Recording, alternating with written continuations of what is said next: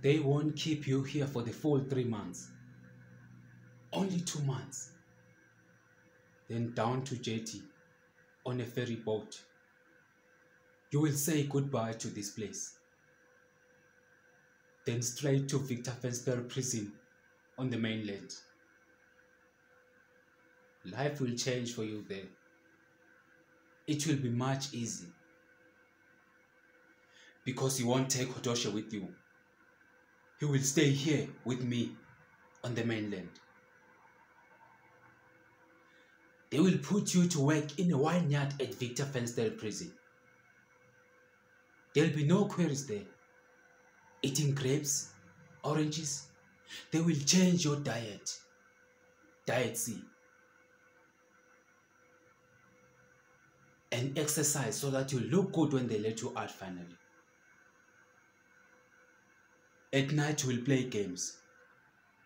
Ludo, droughts, snakes, and ladders.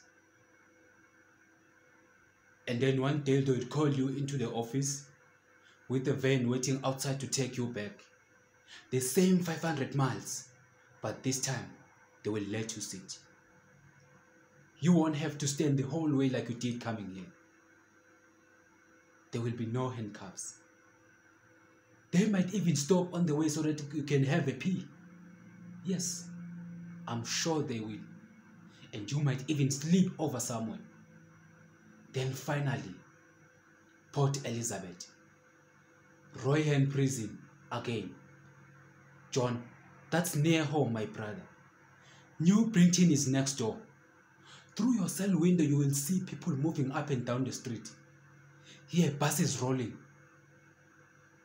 And then that day you won't sleep again because you will be counting, not days like you are doing now, but hours. And then the next morning, that beautiful morning, they will take you out of your cell into a discharge office and give you a khaki shirt with a long khaki trousers and brown shoes and your belongings. I almost forgot your belongings. But it doesn't end there. Your people will take you home, 38 Grattan Street, John. Everybody will be waiting for you there. Your aunts, uncle, neighbors, and friends.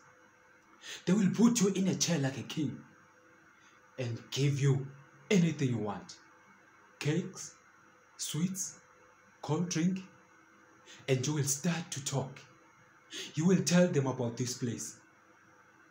You will tell them about Hodosha. You will tell them about the query and about your good friend Winston, who you left behind. But you still won't be happy, hey? Because you will need a fuck, a really wild one. That is why at 10 o'clock that night you will walk out through the back door and make your way to Sky's place. Imagine, man. All the boys will be waiting for you there. Mangi, Georgie, Fusmos. They will fill you up with booze. They will look after you. They know what it's like inside. They will fix you with a woman.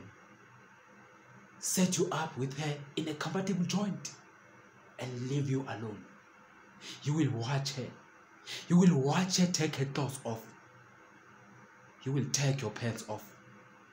Get near her. Get her. Feel her. Feel it. Yes, you will feel it.